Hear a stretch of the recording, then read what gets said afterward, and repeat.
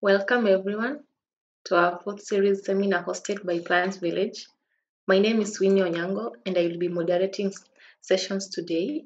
So today we have Dr. Bipana Timilsena, an entomologist from Pennsylvania State University.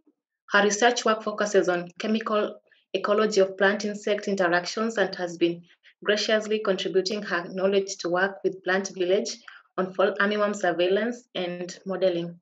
And we also have Dr. David Hughes, who is the Dorothy Hack and J. Lydon Hack Chair in Global Food Security at Penn State and founder of PlantVillage, along with Dr. Chilal, who is head of his department in plant pathology at Moi University, the co-director for PlantVillage and founder of Dream Team Agro Consultancy Limited.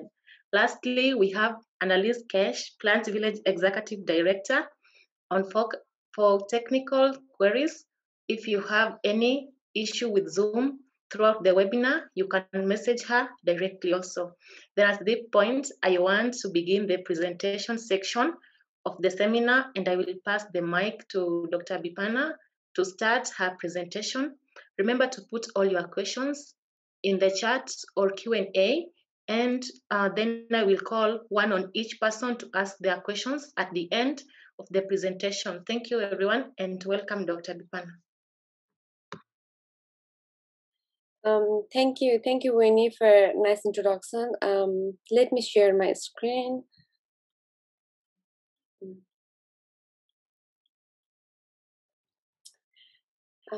So today I'm going to talk about the fall armyworm distribution in Africa under the current and projected future climates, and also talk a little bit about chemical ecology of plant, insect, and parasitic interaction.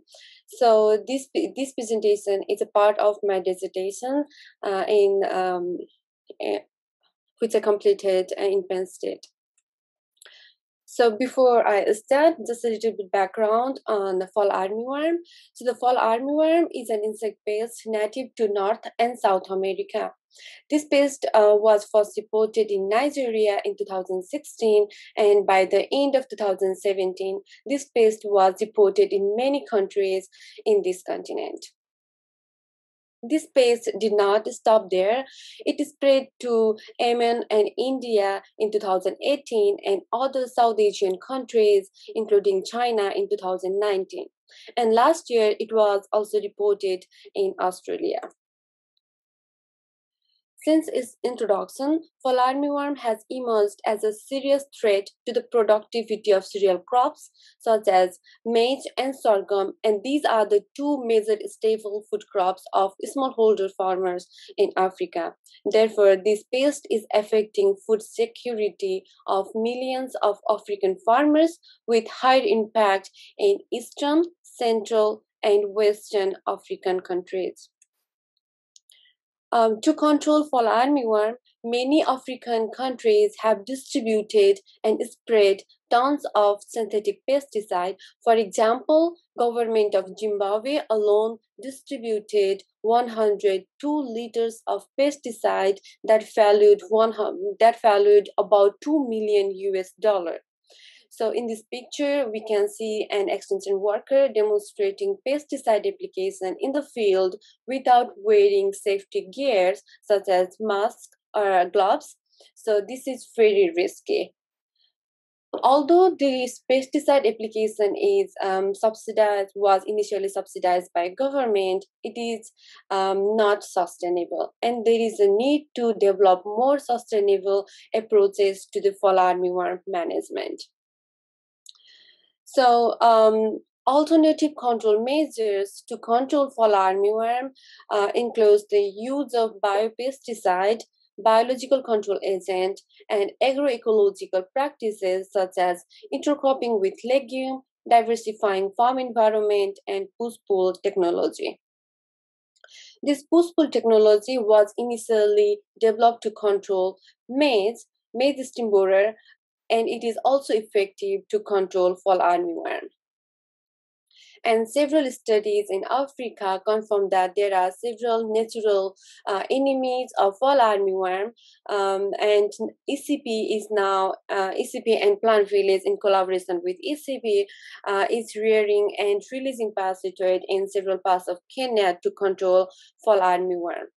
Although these alternative control measures are effective to control fall armyworm in a field trials, to make long and short-term strategies to implement these approaches in a larger area, we need to identify the area where fall armyworm can persist year-round, and the areas where it become active only during favorable season. So, to identify the habitat of suitability for seasonal and permanent fall armyworm population under climate change scenarios, I used the climax model. So this model actually matches the temperature and moisture requirements for the fall armyworm growth and development with the climate at the particular location. So these are the model outputs, and in these figures, these white areas suggest the areas unsuitable for fall armyworm year-round persistence, and green color suggests marginal areas. Yellow suggests suitable areas, and red suggests the optimal area for year-round fall armyworm establishment. So, according to this model result, these models suggest that the fall armyworm can establish itself in almost all countries in Eastern, Central, and Western Africa, and large part of Western Africa under the current climate condition.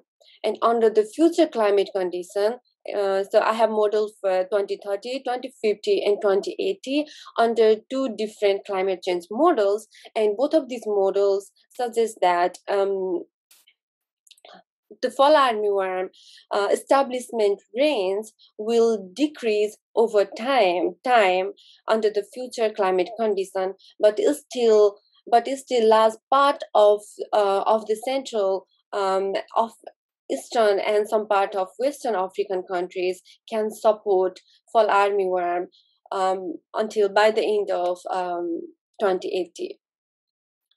So the major, when we look for a major factor limiting the fall armyworm distribution in North African countries and South African countries, we found that heat and dry stress are the major factor limiting fall armyworm distribution in Northern and Southern African countries.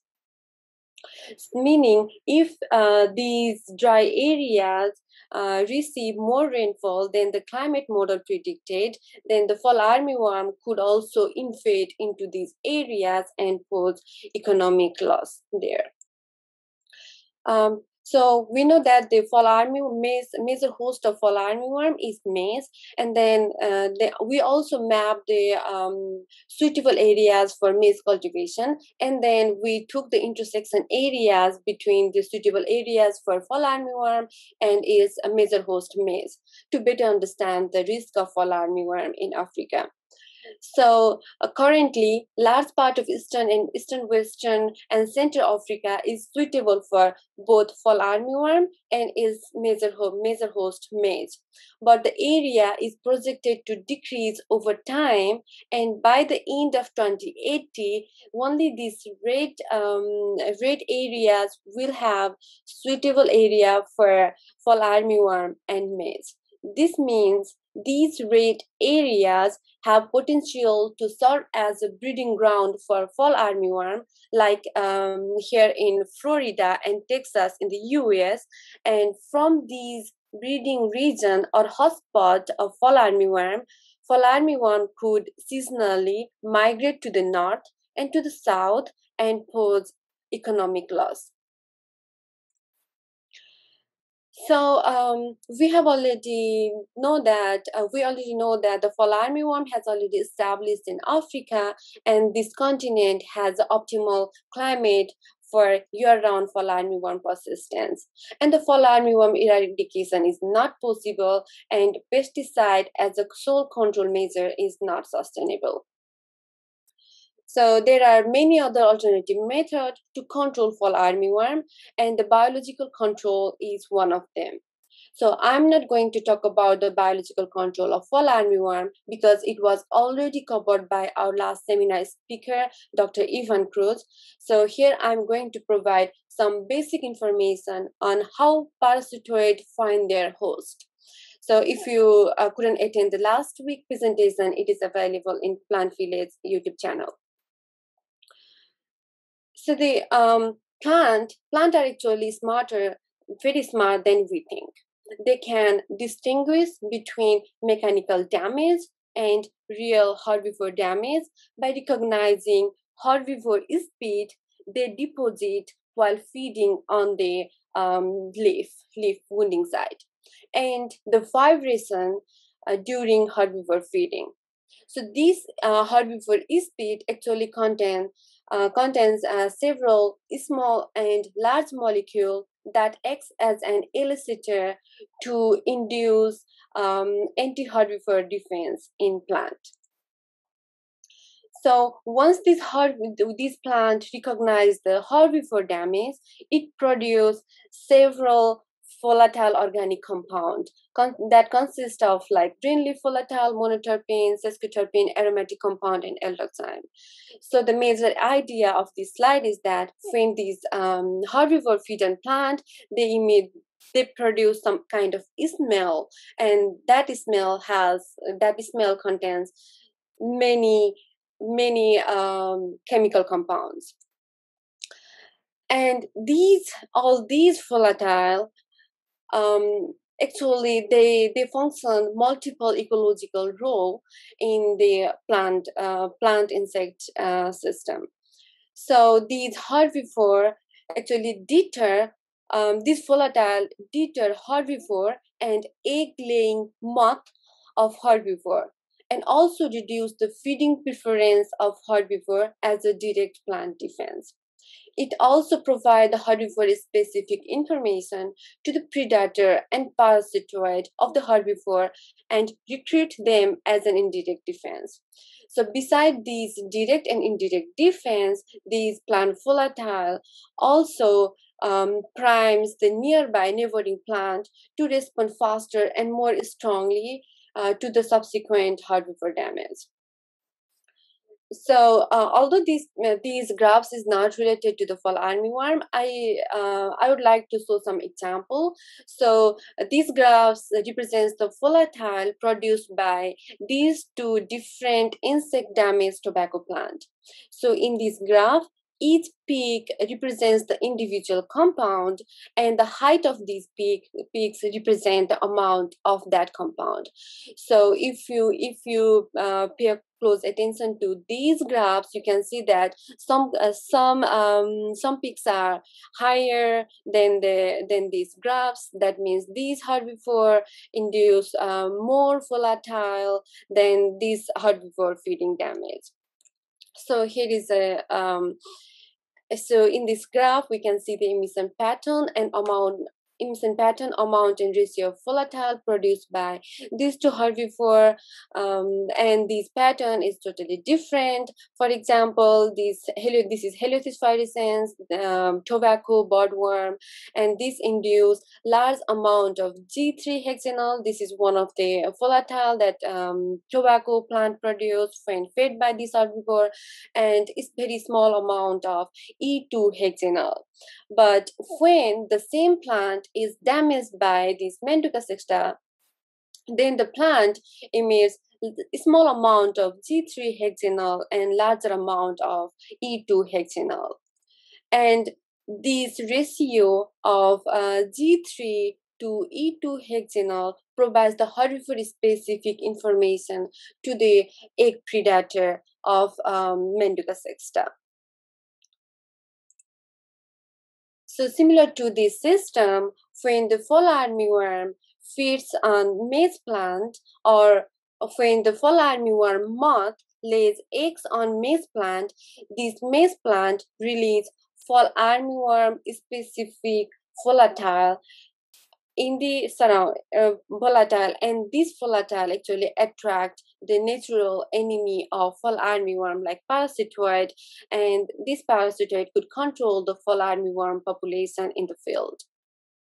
In addition to this volatile, these plants also produce some other non-volatile chemical compound that actually affects the growth and development of herbivore feeding on the plant. So, as a summary, under the current climate, we have our model suggests that fall armyworm can establish itself in almost all the countries in Eastern and Central Africa and last part of Western Africa. And under the future predicted climate, the pest establishment range will decrease gradually over time. However, the large area in Eastern and Central Africa could serve as hotspot or breeding spot from where fall armyworm can migrate to the unsuitable areas to the north and south and pose economic threat during the favorable season. And when the fall armyworm feeds on maize plant, it releases the volatile organic compound that provide the fall armyworm specific information to the natural enemies and attract them from the distance and control the fall armyworm population in the field. So that's all about today's presentation. And if you have any question about like fall armyworm distribution modeling part, or if you have any information, if you have any question about chemical ecology part, I'm happy to take any question. And you can also reach me via email, which is and also contact me for the Dream Team member. Also contact me in Basecamp.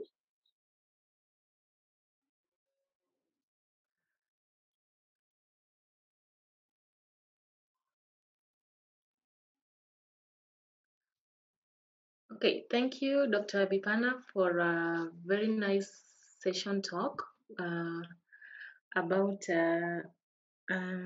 the interaction of fall armyworm with the maize. And just to give a quick background on interaction, like Dream Team members directly to farmers and also the fields.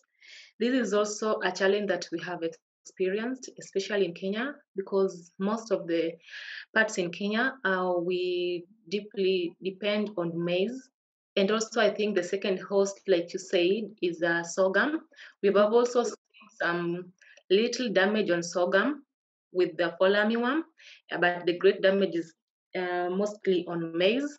So when we started working as a team here in Kenya, that is Dream Team, we started by doing the mapping of the fields to identify where the maize are grown, especially in Busia region, where maize are greatly grown, and also to understand the pattern on how that fall armyworm destroys the crop maize. And we came to realize that at some point they have a distinctive pattern. I don't know if you have anything that is just a physical method on how sometimes it's easy to identify if destruction is from fall armyworm or any other pest, because we have other pests like stroke borers. Yeah.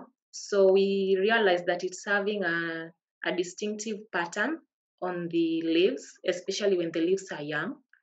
And also looking at the refuses, you can find easily, that is another way that we use to identify if the pest is still alive on the crop or not. So we look at the refuse. And another thing, we came to come in contact with farmers having some mythical understanding about the pest, that there is a possibility that when the pest destroys the crop, it increases the production, which scientifically, I don't think there is any reality on that. But that one was another mythical thing that we have to understand. And as time passes by, as we did extension services, we we now came to explain to farmers the meaning of destruction or damage level and the cost, that the thing that it may be the side effect of the pest itself, and if at all the damage is too high, what are the side effects. Then also we also tried applying the biopesticides and also encouraging farmers to do so, like the use of neem extract. We have the ash. I don't know if you can concur with that. The use of neem extract, we have ash, we have pepper, and others. So I don't know if there is anyone who is having a question, but that was just a quick background on what we have been doing. And again, you are talking about parasitoids as a form of controlling or managing fall armyworm. And this is also a nice idea that right now PlantVillage is working on. And we have did some trials in different parts of Kenya, and we saw a great difference on how the parasitoids are helping in controlling for armyworm as compared to if that parasitoids were not applied. So thank you so much for that, and maybe we can go through Q&A. And the first person is Melodine. I think if our analyst can help and unmute Melodine to ask her question directly, it will be so much great. Thank you. I would like to just talk about the yield thing. Like when you were saying like whether it's a myth or not, when fall armyworm damage the plant, sometimes farmers see increase in yield. So so actually there is a chemical, there is also a chemical thing there. So when fall armyworm damage on one plant, it produces the chemical, and that chemical and the nearby plant, actually that plant perceive that volatile signal, and then it can prepare for the faster and stronger response to the subsequent attack.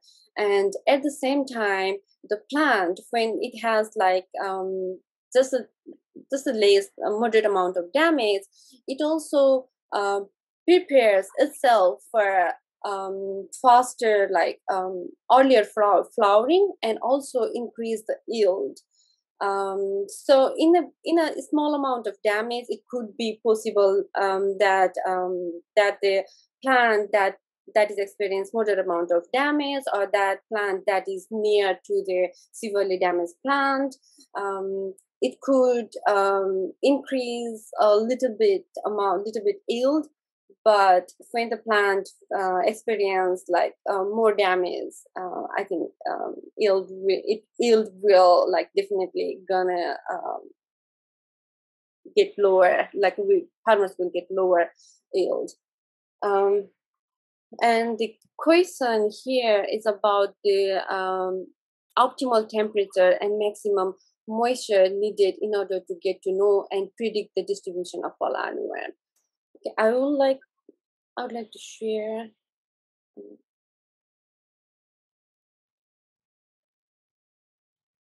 So the fall armyworm, actually it cannot tolerate temperature. So according to the various several literature, the fall armyworm cannot tolerate temperature above 36 degrees Celsius, and the temperature less than 12 degrees Celsius is also not suitable for armyworm.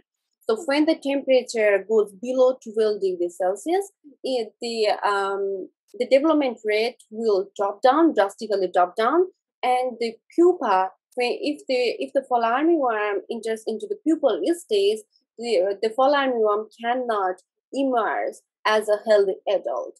So the fall armyworm might have deformed wing if the temperature goes above 36 degree or below 12 degrees Celsius. And about the soil moisture, so as long as the soil has the optimal moisture for plant growth and development, fall armyworm can survive on those plants. And when the plant dries, fall armyworm also do not get food, and then it will die. So about the soil moisture, it depends on how well the plant can perform on that soil moisture. So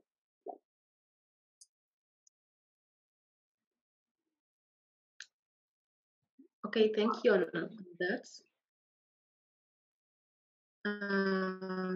I think analysts, you can load in to ask the question there, please. Melodian, please, you may go ahead. Can you hear me? Yes, I can. Yeah, so my question was I wanted to know maybe the temperature ranges in the pest-free regions, in this case, northern and southern Africa, because I believe you said that those areas are very hot. So I believe that in Eastern Africa we have some hot areas, and I would like to know the temperature ranges so that we can maybe compare with this region and see the pest damage, the level of pest damage in this region that has maybe almost the same temperature ranges with southern and northern Africa. So when I modeled this fall armyworm distribution, it was I used the 30-year temperature data, the average of 30-year temperature data. But there are several other factors that affect the fall armyworm distribution. Like you said, like there are some hot regions in Eastern Africa.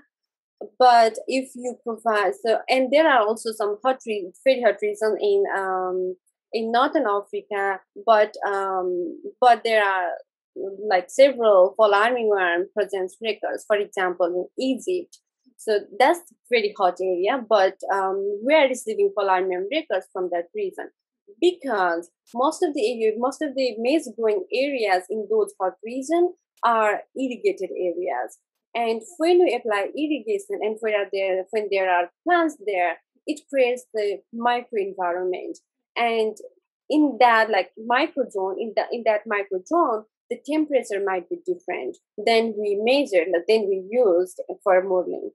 And that microenvironment, that microenvironment that creates the that is created by the applying irrigation and having different plants at different stages, that affects the fall armyworm or any other pest growth and development and their activity. So in most of the time, if the temperature is around 25 to 30 degrees Celsius in that microclimate region, then that is the perfect temperature for fall armyworm growth and development. That means if you provide the 25 to 30 degrees Celsius, then the fall armyworm can complete its life cycle in 25, 27 or 30 days. So that is too fast. So yes, temperature definitely affects the fall armyworm generally fall armyworm performance and damage. And when we talk about the temperature, we also need to consider the microclimate that is generated by different things like irrigation or crop canopy or different crop varieties. So yeah, I don't know whether I answered your question, but yeah, there are several different factors we need to take consider when we talk about it. Yes, thank you. So can we rate the host factors as the most, maybe the fall armyworm needs more than the environmental factors, that is temperature and other microclimate factors? Okay, thank you. Thank you, Melodian, for that wonderful question. So we are moving to this next question that has been asked by Matthias. Please, you can ask your question after analysts have unmuted you. Hello, my question was, what is the appropriate time to put in the fall armyworm measures? Since you'll find some farmers doing it when the maize are already starting to tassel, some not yet, maybe at the production of vegetative stage. What is the appropriate time? So Okay, so the fall armyworm moth. So depending on several research studies that I recently read, the fall armyworm moth actually likes to lay egg on younger plants. So if you plant maize, for example, one month in one so if you plant maize now, and if the field has the maize plant that was planted 1 month earlier, then the fall armyworm moth will choose the earlier planted maize to lay eggs. So and if you can so it is always better to find fall armyworm moth at earlier stage, because the fall armyworm larva, first, second, and third instar larva, they cause just a little bit damage, but the fourth, fifth, and sixth instar larva, they are very voracious, and they can remove larger areas of from the leaf and cause major severe damage. And if they successfully go into the pupal stage and go emerge as a moth, then one fall armyworm moth can lay like hundreds of eggs. So, but if you can control if you can go and look for your plant and look for eggs, or look for earlier instar larva, and could kill them, then that will really help to control the fall armyworm.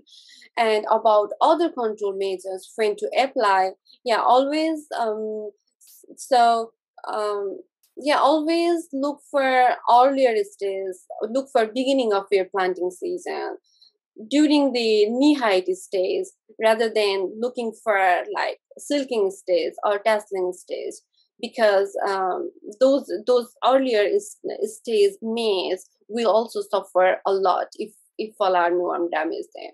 And during the latter stage, like tasseling stage, maybe the fall armyworm, if there are just a few fall armyworm there, the plant can survive. But the earlier stage plant, they cannot survive because they are just a little leaf, and fall armyworm can really eat all the leaf material. So always look during the earlier stage of plant. Okay, thank you, Matthias, for the question. I think you have been answered, and also part of the team has also understood. We are moving to the next question, which has been answered asked by Liverson. So please, you can go ahead and ask your question directly.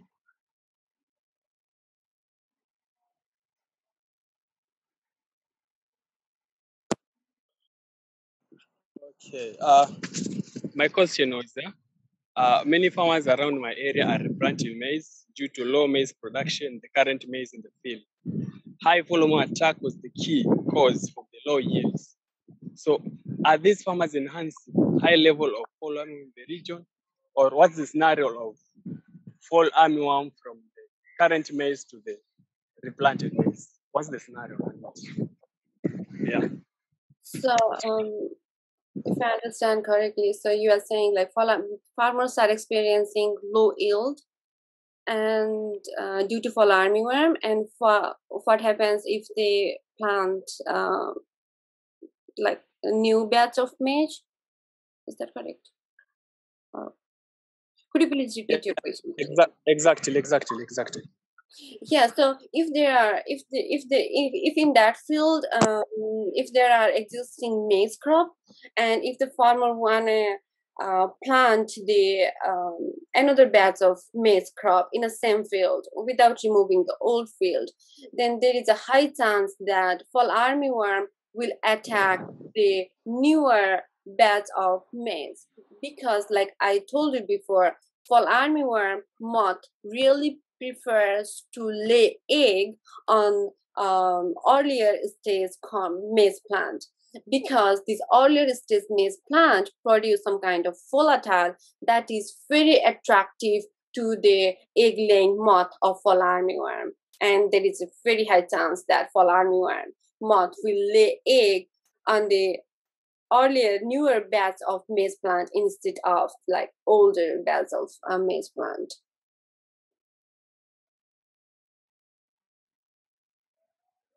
Okay, thank you on that clarification. And I think we have the next question from Edward Amor. Please, Edward, you can go ahead and ask the question.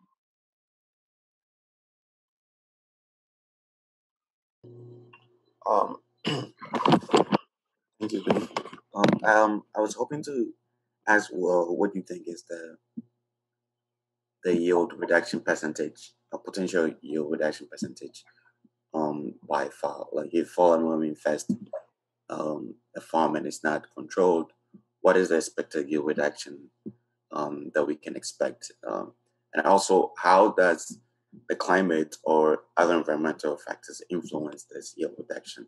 Because I've read a couple of papers from Ghana and from Kenya, and the yield reduction seems to be a range from 22 to about 67 or something, 60 something. And from I think it's studies from Zambia or Zimbabwe, the yield reduction was about 11%. So I'm wondering how the yield reduction from fall armyworm is such a wide range and sort of different from different places. What do you think is influencing this? I think that depends on like which kind of maize variety you are using, and also like the climate, of course. So, for example, some maize variety, I don't know more about the maize variety that African farmers used to plant in their farm, but different maize varieties have different capacity to defend against the herbivore.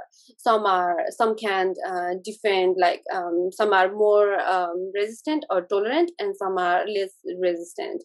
And every plant when herbivore feeds on plant, every plant produce some level of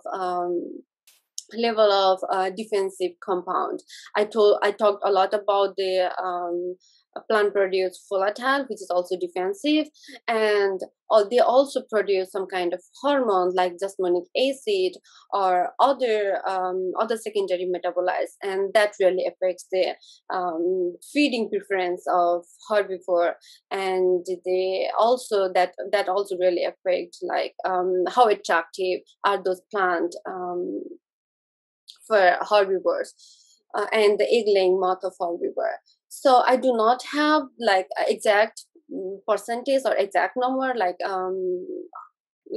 what in like how much this fall armyworm could cause the yield loss. So it could really vary from maybe 5% to maybe 100%. That totally depends on several factors, like presence of natural living enemies in that location, and if you do not apply any control measures in your farm, but your neighboring farm is applying some level of control measures, that also affects the fall armyworm population in your farm.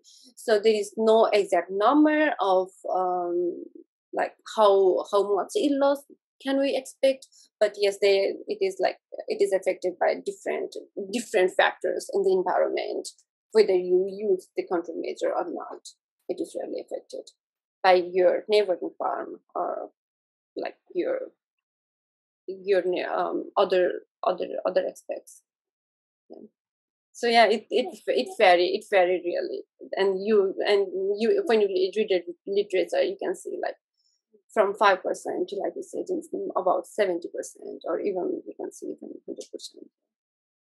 And that also depends on at what stage the fall armyworm is causing the damage. If the fall armyworm, if the large number of fall armyworm population is present during the earlier stage, like I told, then the damage could be more. But if the fall armyworm, if there are fall armyworm at the later stage of the crop, then the damage could be less. Yeah, that totally like depends on lots of factors. Thank you. Thank you, Edward, for that question. We are moving on. I think you are faring out quite well because some questions are still coming in. And the next question is from Brian Wachie. Please, you may go ahead and ask your question.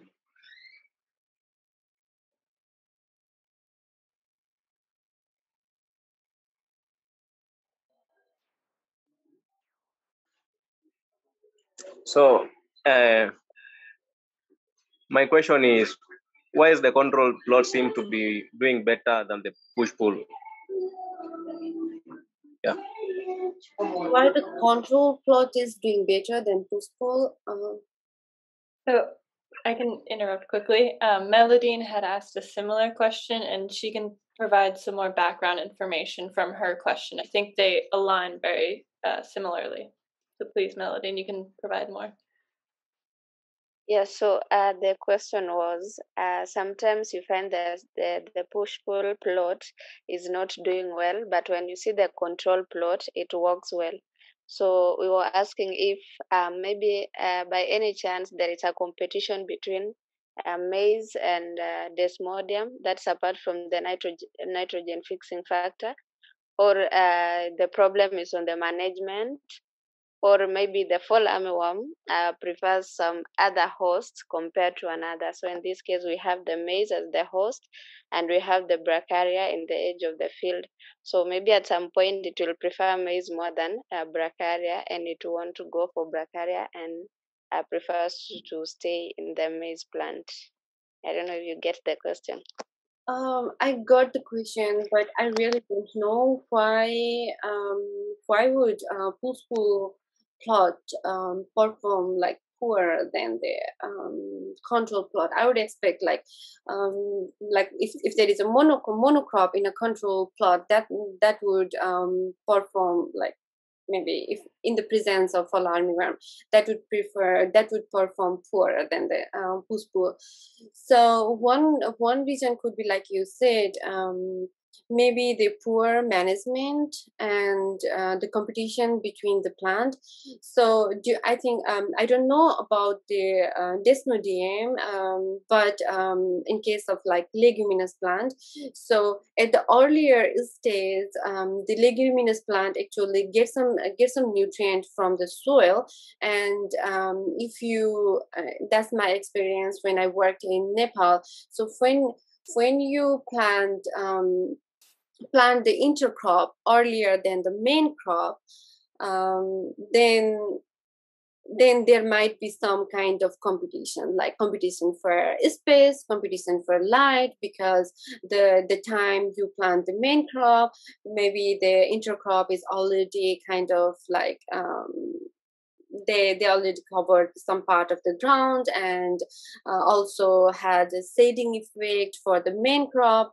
And sometimes if the intercrop is faster growing crop, and if you plant the main crop and intercrop at the same time, but the intercrop is faster growing and that is causing the shading effect in the main crop, then that could be a reason of like poor performance in this intercrop system.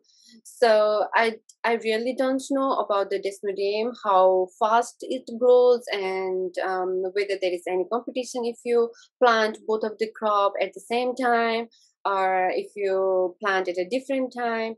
I don't know. Maybe that's due to the management thing, or maybe the spacing thing. If you have really like if you plant if you do not follow their spacing guideline, and if there is very limited space to expand for both of these crops, and that might create the competition. Yeah, and maybe the nutrition thing, like desmodium is like nitrogen fixing crop, but the maize crop also needs other nutrients than nitrogen, such as phosphorus and potassium and other micronutrients. So it could be like nutrient thing. Yeah. I really don't know. I couldn't answer the question though. I don't know. Wow, that's I think that is food for thought and also for the scientists in the house. Maybe anything from John Chalal or David Hugg. Any of you can say something about it as professors. Maybe we don't have sufficient power to determine it. Maybe we don't have a sufficiently large experiment.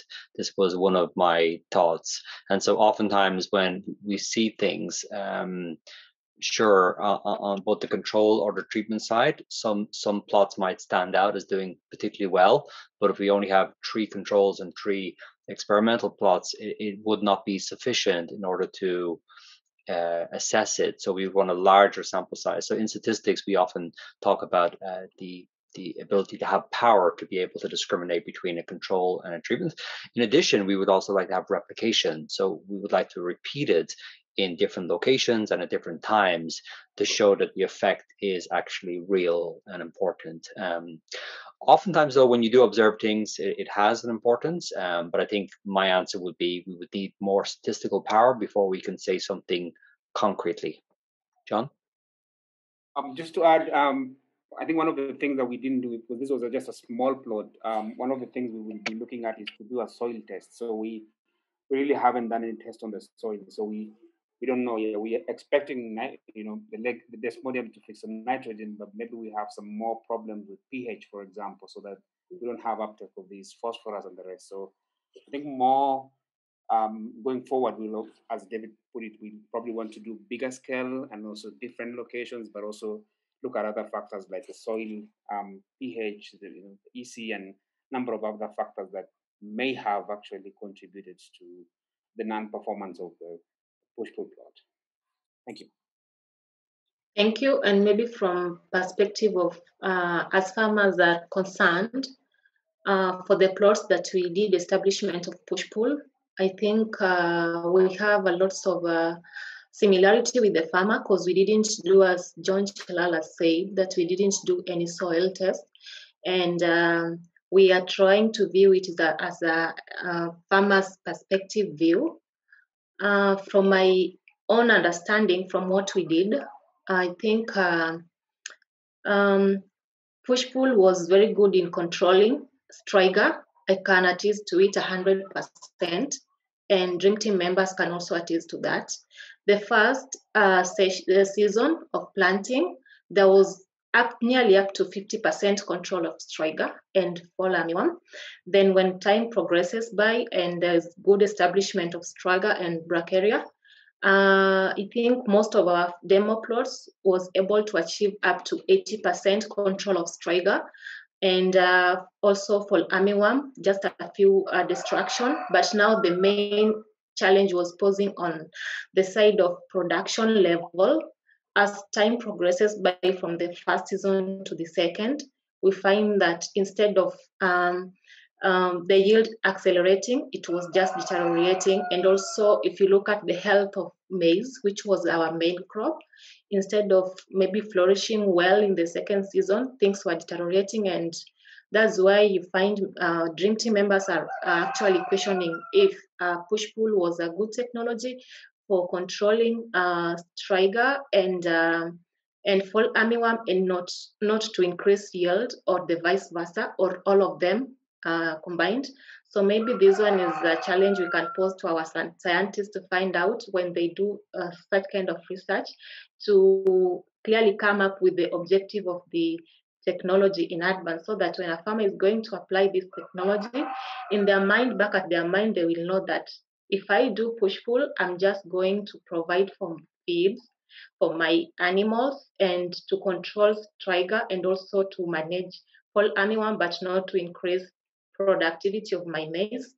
So that one maybe is still food for thought. And yeah, so I really appreciate for your thoughts concerning that from David and also from John Chalal. I think we are moving to the next question that has been asked by Matthew. Please, Matthew, may go ahead and ask the question.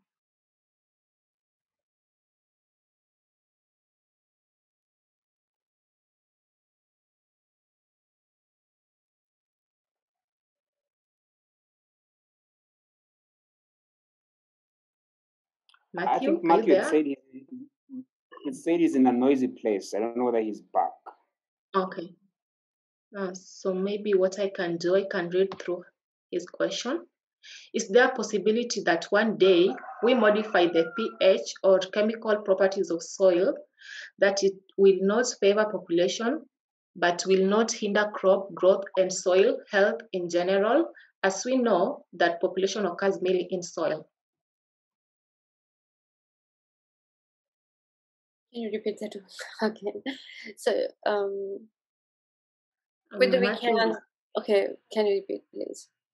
okay, thank you. Matthew is asking, is there a possibility that one day we modify the pH of the soil or chemical property of the soil so that it will not favor population, but will not hinder crop growth at the same time, and this soil health in general? So is there any chance of doing that at all? Pupation of the fall armyworm, Bipana, pupation. So if we change the chemical property of the soil, that is favorable, that is good for plant, but not for insect. Is that correct? Yes. Correct. So I'm just trying to think about like I don't know. I really do not have the answer to that question. As long as the plant is doing better, and if we do not apply any control measure, and the insect is present, then there is a food. And if there is an insect, then it will cause damage on plant, right? So in addition to improving the chemical property of the soil, we also think about like pest. I think, yeah, how to. So I think the question also relates to, will the caterpillar be able to successfully transition to an adult when it goes in the soil? Could we do something? And I think the answer there might be that it doesn't require any nutrients during this important stage. It requires it has a lot of body changes. It requires oxygen, but it's unlikely that the pH can be affected to change that, because it's not relying upon the pH. Desiccation is really important, as Bipana already said. But if it's going to be too dry for the pupa, it's too dry for the plant. Hope that helps. Yeah, and now I see the question. Yeah, so the only thing I can thinking about, like, what can we do to prevent the emergence of pupal stage to the adult stage? So one of the so we could increase the soil moisture amount, because the pupal stage do not really do well on very high soil moisture. And very low soil moisture, but if the plant is already in reproductive stage, then the high soil moisture is not really good for plant. So as long as the plant is surviving there, pupa will do like okay, and yeah. Okay, thank you. So I also have some quick questions to you, Dr. Bipana. As much as we are talking about technologies that we innovate and also invent in our fields, like push pull, what are your thoughts of agroforestry as in relationship to controlling fall armyworm? What could you say about that? I really don't know about the agroforestry and how it helped to control the pest in field. But like based on the previous speaker and some literature that I just read, I think it will help to decrease to some level. But maybe David would answer better to that question. I really have limited knowledge on that field. So we heard very well from Rhett Harrison in a previous seminar, as well as his presentation to FAO, that it increases the number of natural enemies, both bats and birds, but also wasp nests and ants. And all of these are really important in killing the larvae while they're on the plant. So in general, it's a very good thing in order to promote in nature-based solutions because it increases natural enemies, was what Brett was saying. Oh, thank you. Then maybe the final question to you. As you have said that there are some damages that are also done not only on maize for armyworm, but also sorghum.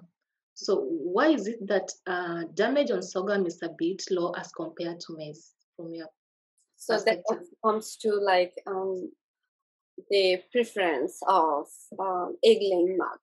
So I told you before, these maize, they produce a certain chemical compounds that are very attractive to fall armyworm moth, and the sorghum, which is also a host crop to fall armyworm, but these crops are less preferred by the fall armyworm, and that's why we're seeing more damage on maize than sorghum. So that's all about the host plant preference by herbivore. Okay, thank you. We are having the last question from Melodine. Please, Melodine, you can go ahead and ask the question. I think that one is the only last one that has been sent right now. So the last question was, why do young plants smells more attractive to fall armyworm as compared to the mature plants? So when plant grows, their chemical profile also changes because the plant has different during the vegetative stage they produce more green leafy volatile, which are like carbon-6 compound, and other later stage they change their chemical profile. So I do not have like list of chemical that is produced by young plant and old plant, but if you're interested, I can provide that to you. And depending on the on those chemicals, the moth actually decide like which is really good, which plant is good for their offspring. So I really do not have like volatile profile from maize. I worked on tobacco, so I do not have like, that volatile profile, but that is really different. And I can provide that to you if you're interested. Okay, thank you. Let me check if there's some other questions. There's this another question that is coming in right now from Brian Wachie, and I think last time he was having some problem with the background. Maybe if we can just read through the question. So Brian is asking, at what point is fall armyworm intervention more effective than control or management?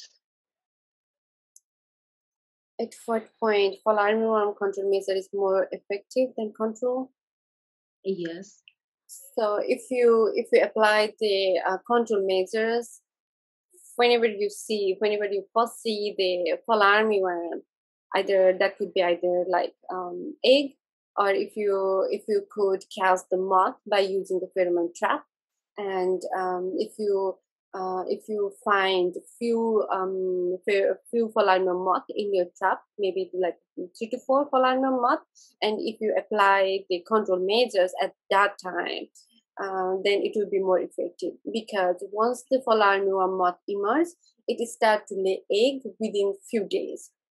So if you catch that earlier signal, then it would be more effective than applying control measure at the later stage, like for example, when you see the 15-star larva, 16-star larva, because at that time some of the larvae might have already like completed this larval cycle and already went to swell for pupation. So, and then you will start to see the overlapping population. So it's always better to look for the early signal and apply control measures at that time. Okay, thank you. for that. It was also running at the back of my mind. I almost asked about pheromone, but I'm glad that Brian asked the same thing.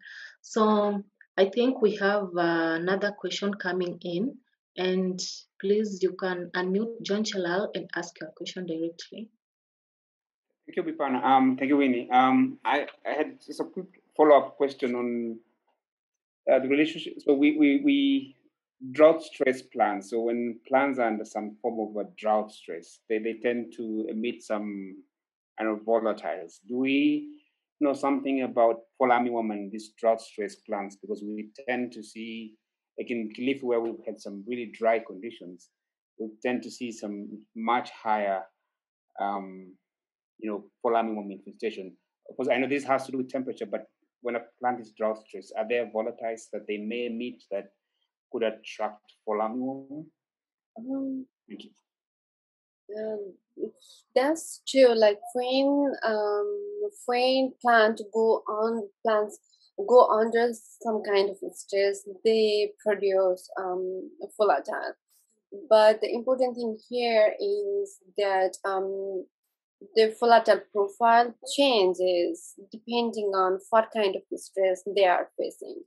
So during the herbivore damage, the same plant emit a certain profile, and when the same plant at the same stage is under other stress condition, that could be salt stress or drought stress or other stress condition, they emit totally different profile. So the different profile doesn't mean like they emit different volatile compound, but the amount and the ratio of that volatile compound could be different. And yeah, I really don't know whether the volatile from drought stress plant, whether they attract fall armyworm or whether they change any kind of behavior in fall armyworm. I really do not have that answer now. Maybe need to look at some literature. I don't know. Yeah, but does the stress plant produce volatile? Okay, thank you, John, for the question and also for the answer from Dr. Bipana.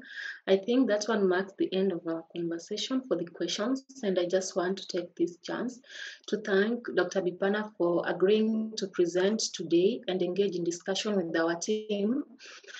And we look forward to continue working with you and learning more about your work and how we can turn into actionable information to our farmers. Thank you to our panelists for adding your knowledge and experience into the conversation. And also thanks to you, our audience, for the inquisitive questions that has been asked. It was actually a great session, conversing and also sharing the idea and also the experiences that we have in different places. And we look forward to seeing you to work to our next webinar. I hope you will be available if we request for one. And enjoy the rest of your day, and bye for now. Thanks all. Thank you.